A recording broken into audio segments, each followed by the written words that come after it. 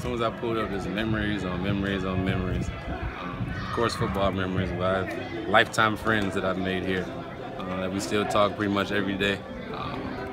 This is the opportunity to give back to this community that embraced me for 5 years. It's a good feeling. It's a good feeling. It's a football camp per se, so you know, want to learn some football stuff, but I think really I just want them to have a great time. Have a great time.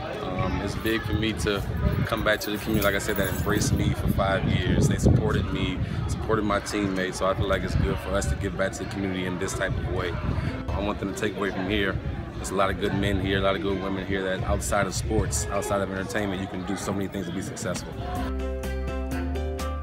The first thing come to mind is when national championship together, 2008, and some other memories. I don't know if I can say on camera.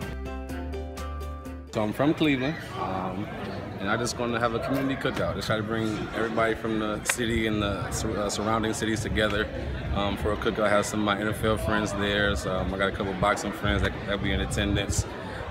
But it's an opportunity to another way to give back to the community that I came from. I grew up in Cleveland, Ohio, so it'd be a great opportunity for the kids to come out. It'd be inflatables, face painting, all types of stuff, and just come bring your frisbees. It's a normal picnic. Just come have a good time. To the Mount Union community, I love you guys. I appreciate your support over the years, from my freshman year till now. This won't be the first year or the last year I just said that we're doing this. I'm working with a great team, brand name athletes, and we're going to continue to do this year after year as long as we're here. So we appreciate you guys. Love you.